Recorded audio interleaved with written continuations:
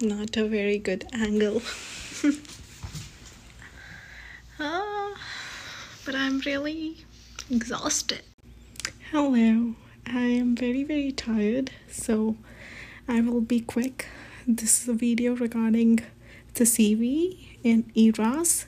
You have to fill the ERAS columns, and finally, the CV or the application will look like what I will show in this video.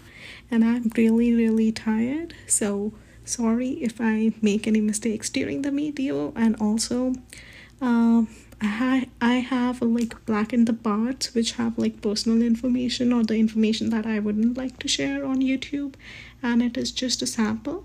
And try to make the best application possible. Try to be brief and comprehensive at the same time. It's confusing what I'm saying, but you will get to know what I want to convey to you in a few seconds. So here we go. So this is my ERAS application, and I think this is the application that is sent to the programs as well. So as you can see, my name and then the AAMC ID, and after that there is a column with present mailing address and permanent mailing address. I wrote my permanent Indian address here, and the present mailing address, I used the address of one of my relatives living in New York, so that you can also tell the program that I have relatives here and I would really want to match somewhere near where my family and friends are. And then the preferred phone and alternate phone number. I gave my Indian number as well as I bought a Skype US number so that the programs could reach me on my Skype US number, because generally they wouldn't prefer to call an international number. Then my email ID, make sure to make a separate email ID for ERAS, because as soon as you receive an interview, you need to reply, because sometimes they have limited slots for the interview. Like they would have 40 slots, but they would send out an email to 50 students. And sometimes you need to get one date because you have interview at any other place on the other date, or you are working on the other date. So to get the most like wanted date, you need to be the first, or the in the like first slot of people to respond to that email. Then your medical education.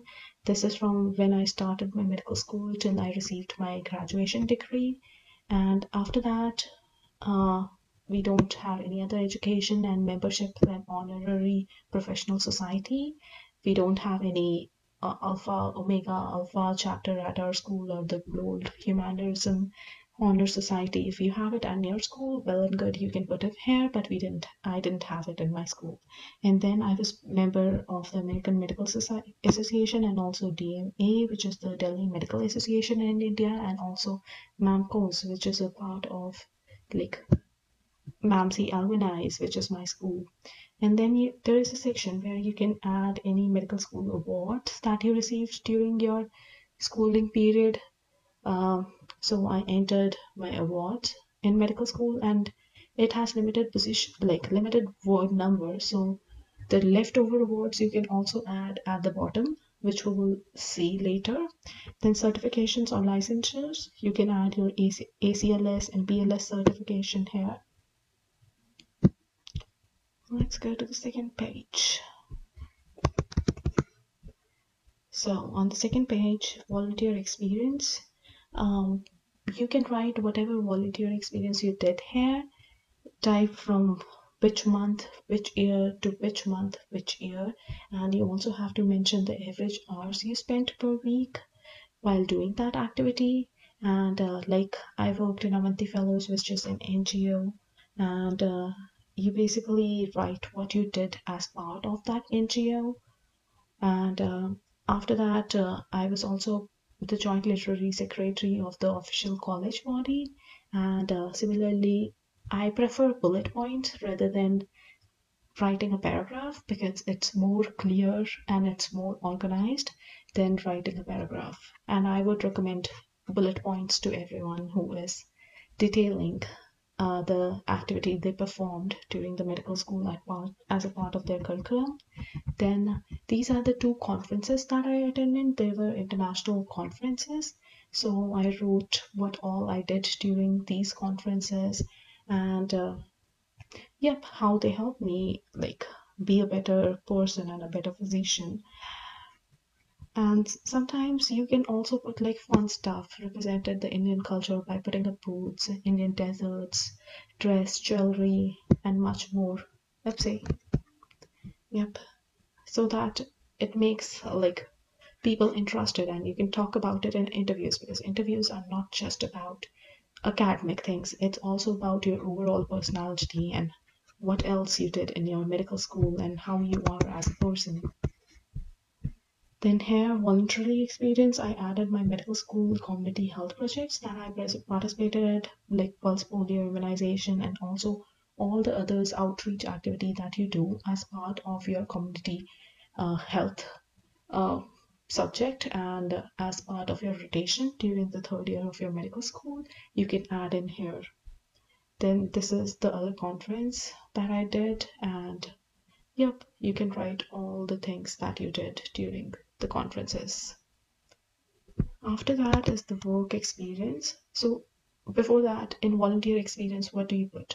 In voluntary experience, you have to put any outreach community activity or any conferences you participated in, which don't fit in work experience. So for work experience, first is the oh, I missed something. Let me go back. So I don't want to share one of the work experience, so let's go to the other one. It was at University of Arizona. It was in observership, so I wrote what all I did in the observership, including academics, didactics, and how I participated in the rounds and what I learned during the rounds. And then I have this Mayo Clinic elective in gastroenterology, and as you can see, I've written in detail what all I did as part of the rotation.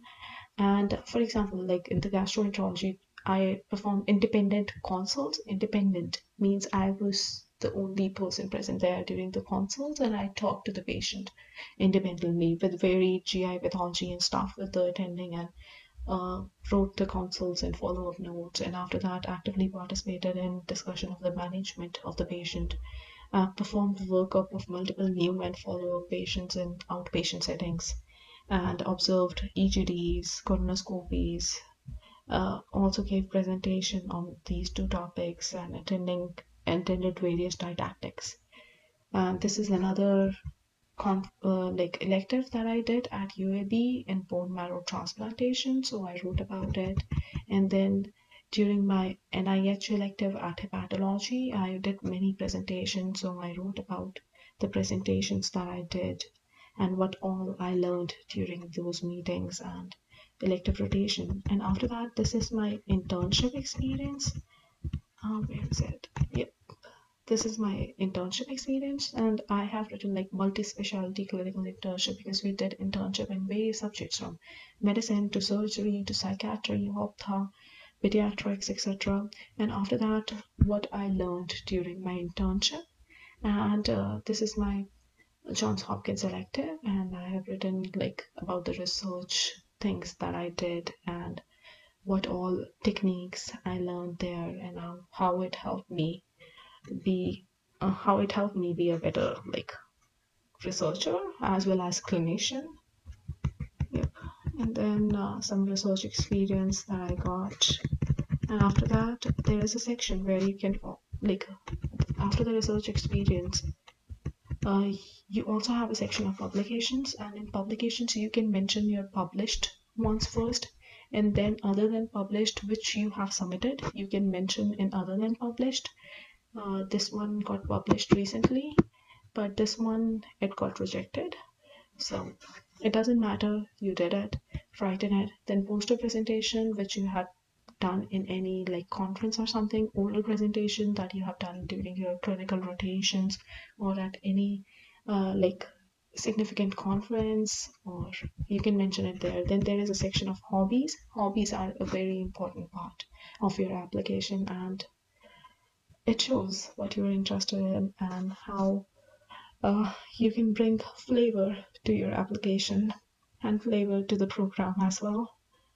Like, and after that, These are just the common questions that they have, like which language and how good you are. And as I was saying, that there is limited section for you to type, so if there are any other awards or anything, you can type in this section, which is other awards or accomplishment. And that's all for your CV in ERAS. All the best. It's nerve-wracking, but you got this. All the best for the application cycle.